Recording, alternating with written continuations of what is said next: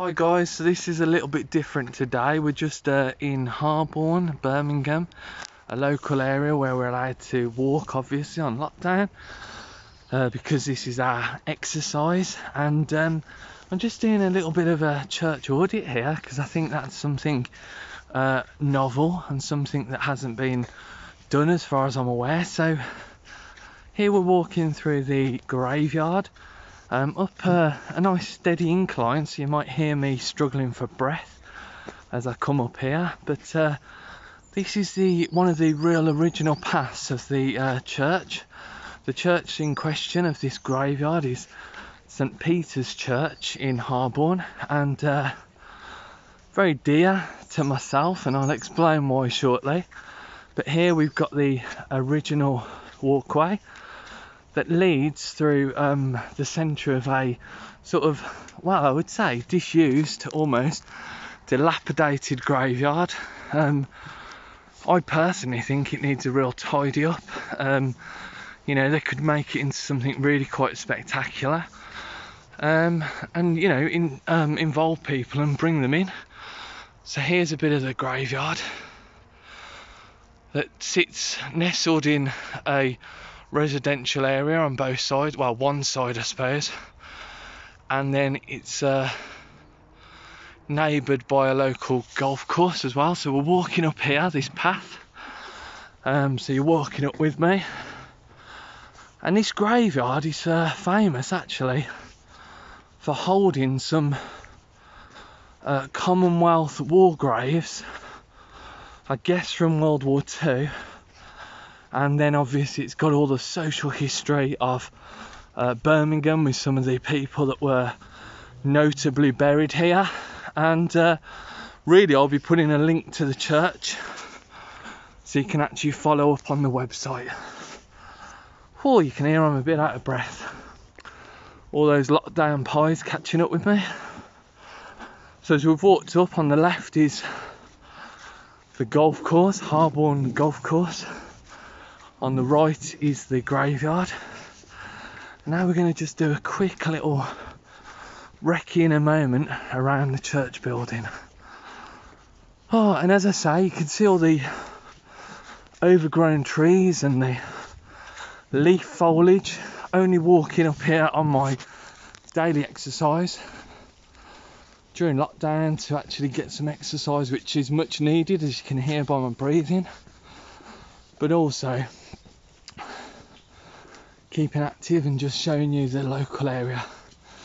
There's a bit of fenced off ground which I believe belongs to the church, and on the other side, the right hand side there, is the school building. So it's got a local school building. I went panning on that because of safeguarding and things. But as we walk up here, you can see I'm still walking up one of the traditional paths lined by trees to St Peter's Church in Harborne, and I'll continue showing you what we've got here. So just on my daily walk on lockdown, I'll explain. There we've got a nice war memorial celebrating World War II and some of the flowers of remembrance. We pan round, and here's the church building itself. Now, the church building, St Peter's, Harborne, I'll put the link in and you can see some of the historical significance. We pan round there, and there's a church hall, and we're just going to walk through, as I say, on my daily exercise, moving in to get some milk, bread and essentials. And why is St Peter's such an important part of my journey? Well, I, as some of you know, was a campanologist, and as such an avid bell ringer. That's what a campanologist is. And I'm just going to pan the church hall there, and with the website link we're going to put in, you'll see some of the activities that go on in this church building. I'll just pan there onto the church board so you can see some of the activities that go on outside of lockdown. So I was a church bell ringer, and I suppose I still am, and this was one of the churches that I was involved with, bell ringing, a 10-bell tower. And as I say, this church nestled in a lovely graveyard with a church school and all the facilities that offers with the partnership of school and church. Massive mission opportunity to spread the gospel to all those individuals. And you can see there the church in its use. I think recently a new roof has gone on, or at least they had some structural work.